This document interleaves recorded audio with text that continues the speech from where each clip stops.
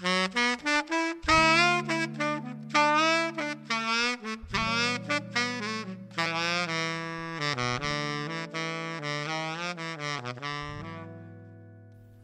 all the hand-drawn bars in all of Cardboard City, she had to walk into mine. Unlike her, though, this old dive weren't much to look at. The decor so antique, I was considering getting it valued, and clientele who weren't much livelier. We had all the regulars in this evening. There was Carlo and Hal, over in the corner, ears glued to an old wireless turned up so loud that it hissed like a cobra. Had a Yankee accumulator down on the GGs, like they did every Friday night. This one would be their ticket out of here. Then there was Harry O, a more fitting name I ain't never come across in all my years behind this bar. Hair as white as New York snow, and a face more wrinkled than a walnut. He was always beating his gums to whichever unfortunate soul he could snare, telling all about his so-called glorious career, shifting moonshine for Capone's mob over in Windy City. Not that any of us believed him, or stayed awake long enough to hear the whole yarn. This evening, though, it was he who was conked out over his drink, still managing to get under everyone's skin with his snoring. And finally, there was little Jimmy Chan, practicing his tricks and spilling cards all over my corrugated floorboards. Said he'd gotten an agent who booked him a gig over in Sin City next month. If you ask me, his act needed a lot of polishing between now and then. Most things in this joint did. But not her, though. She shone like a sliver of moonlight in an autumn evening as she pushed through the sellotape-topped door and sashayed up to the bar. Moved like a prowling cougar on the hunt, she did. And by the look on her face, she was on the lookout for fresh meat. I guess my luck was in that evening. She must have liked what she saw, because she took less than a second to scan over the list, then ordered a sea breeze. She never took her eyes off me as I crushed the ice and poured the gin. "Say when," I said, and when the tumbler was almost full, she did.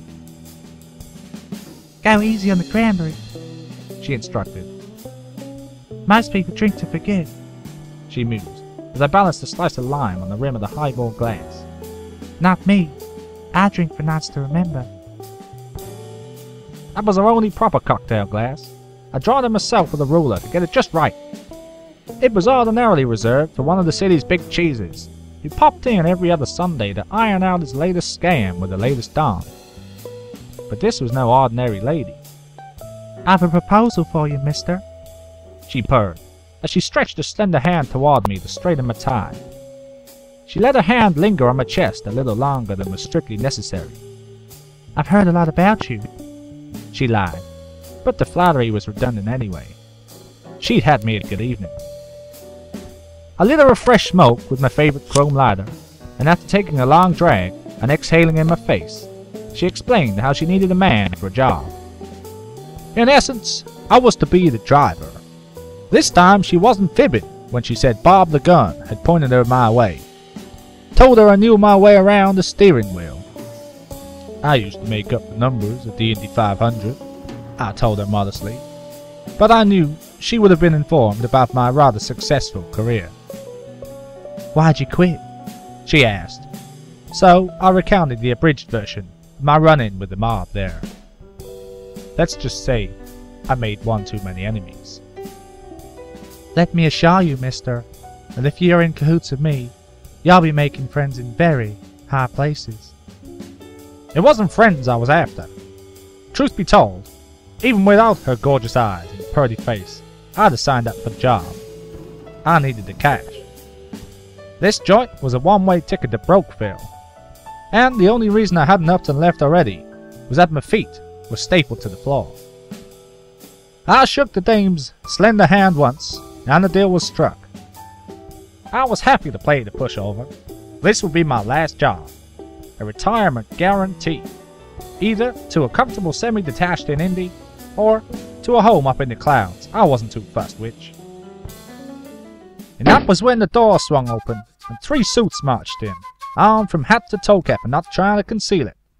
After scanning the room from left to right, to check their target was present, they opened fire, Tommy spraying the room like a sprinkler on a spring lawn. It was bedlam. Rows of bottles smashed into a million pieces, decorating the room like confetti. Then, one of them must have hit the light, because everything went black. I could make out the sound of another piece returning fire. Like our friendly guests, someone in here had clearly flaunted the no-arms policy I was so keen on. And then, as quickly as it had all begun, it all went quiet. From my shelter behind the counter, I could clearly hear 3 people groaning. But who was hit? And who do these mobsters have a contract on in the first place?